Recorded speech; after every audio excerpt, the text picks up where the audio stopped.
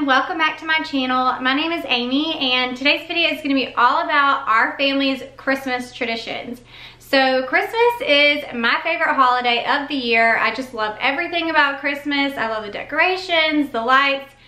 I don't love the cold, but I live in the South. We're in Savannah, so it's not super cold here. It's definitely colder than I would like, obviously, but everything else I really love about Christmas. But my family and I, we are Christians, so we celebrate this time of year to, or we take this time of the year to celebrate the birth of our Savior Jesus and all that He's done for us. And we also use it to make sure to spread joy and love to others throughout all of our Christmas traditions and throughout the entire month. I know it's something that we should be focused on all year round, but we do take this time to make sure that we are overly generous and kind and go out of our ways to make others feel the love of Jesus. So really quick before we jump into all of our family's traditions, my name is Amy if you're new, and I would love for you guys to subscribe to my channel. I hope that you enjoy this type of content. I do lifestyle, motherhood, vlogs, day in the life, cleaning videos on my channel, just a big mix of everything that I enjoy and love. So I hope that you guys will love my content as well, and go ahead and click that subscribe button. Also, if you love Christmas, I would love for you guys to give this video a thumbs up so that I know you enjoy videos like this. Alright, so our family's first Christmas tradition is to decorate the Christmas tree all together, and I've already shown you guys a video of us decorating our Christmas tree. We usually do this the day after Thanksgiving or a couple days after Thanksgiving. Usually it's like right after we get back and settled, because we usually go visit my family for Thanksgiving. But this year we decided to do it the week before Thanksgiving, now that I am on YouTube, and I feel like I'm trying to give you guys good content and things that I think would be helpful. So we did end up decorating our Christmas tree early this year, and I absolutely loved it, just because when we did get home from Thanksgiving, I felt like we weren't rushed to try to get all of our stuff done within the week before December 1st, because we have a ton of busyness going on once December gets here. So I think our new tradition will be to do our Christmas tree sometime in November, definitely before Thanksgiving. It may end up being even earlier next year, but on our Christmas tree we have lots of different ornaments. I talked all about it in my video, which I'll link up here. But we do a personalized Christmas ornament each year. We have yet to get ours for this year, but we're gonna get it within the next week or so and get that on the tree. But we also have lots of the kids have made lots of ornaments over the years and just things like that. So as we're decorating our Christmas tree, we like to put on Christmas music and go through all of the ornaments and kind of talk about what each ornament was from. And the kids absolutely love this Christmas tradition. The second Christmas tradition that we have been doing for several years now is Elf on the Shelf, and our elves, we actually have two now. We have Snowflake, which is the girl, and Buddy, which is the boy, and we just got Snowflake last year, so before that it was just Buddy. But we've had them for probably 4 years, probably had Buddy for about 4 years. But they come on December 1st, and with that they bring a North Pole breakfast for the kids. So at their North Pole breakfast they have some fun food, and then they always get like a little basket or bucket or something that has little goodies for them. Most of them are from the Dollar Tree. And then they also get their Christmas pajamas at their North Pole breakfast, because Chance and I decided to change up our own family tradition. Both of us grew up opening our Christmas pajamas on Christmas Eve, and we loved it, and we didn't really want to change that. But after talking about it, it was just a lot of fun to be able to give the kids their Christmas pajamas on December 1st so that they could wear them all Christmas, all month long. So we decided to completely change our old family tradition, and so now they get their Christmas pajamas on December 1st. But going back to Elf on the Shelf, our kids love Elf on the Shelf. They watch the movie all year long. They don't care if it's Christmas time or not, they're watching the movie. But our elves come on December 1st, like I said, and then each day they usually do something, or might leave the kids a note, remind them to do something kind for someone, or do something silly. Some days they just end up moving, and the kids just love waking up in the mornings and being able to go find their elves and see what kind of mischief they got into. The third Christmas tradition that I got a lot of questions about actually from our Christmas house tour. If you did not see that one, I'll link it up here as well. But in the Christmas house tour, I talked about this a little bit, but it's our devotion that we do each night during the month of December. So the 1st through the 24th is when we do this. And it's just called A Meaningful Christmas. I'll leave a link down in the description box in case you guys want to check this out. But it's written by Carrie Rogers and Brittany Poe, and I actually got this 6 years ago. So we've been doing this for 6 years. Now the kids have not got, like, they didn't understand it all 6 years. But what I did was, Carrie and Brittany came up with this whole idea of having a devotional for each night. And then with your devotional, you put a specific ornament on the tree that reminds you of the lesson that you've learned. So when I first did this, this will be really fun, but you probably will have to plan this for next year if you're wanting to do it. So what I did was I found 23 other women that wanted to do this with me, and what you do is it'll tell you in your in the whole guide that they send you, and it probably looks different than this now because, like I said, it's been 6 years. And they also have they have several different ones too. But on each night, a woman was assigned a night, and then you told them what they were supposed to make for that ornament. So for example, one night there's an Alpha and Omega symbol for remembering Alpha and Omega. For another one, there's a globe. For another one, there's a cross. So they came up with their own. They had to be creative, and there's a lot of things on Pinterest that gave them ideas too, and especially now since it's been out for so long, I'm sure that there's a ton more on there. But pretty much you make 24 of the same ornament, and then I hosted a big gathering at my house, and all the women came and brought all of their ornaments, and then we did a huge ornament swap. So then we also I made little buckets for each family, and I just put their names on it. And then this is where we keep all of our ornaments. So for example, one day was a rainbow.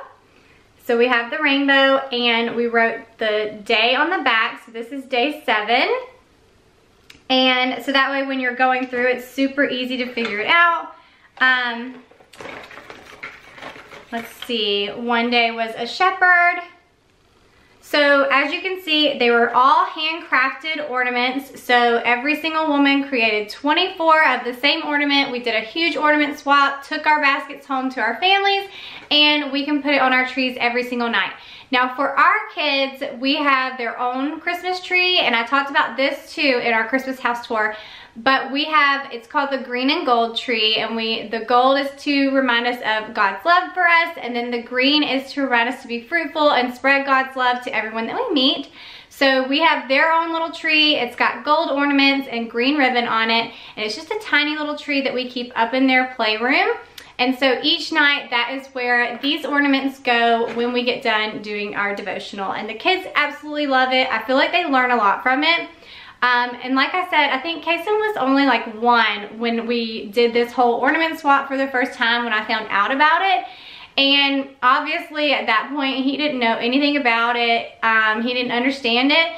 But each year it gets better and better, and plus it's just fun to do it. Even if you and your husband are just reading it aloud to your kids, I feel like it just gets you in the mood and reminds you what Christmas is all about and the true meaning of Christmas. So definitely look into that if you are interested in doing it for next year.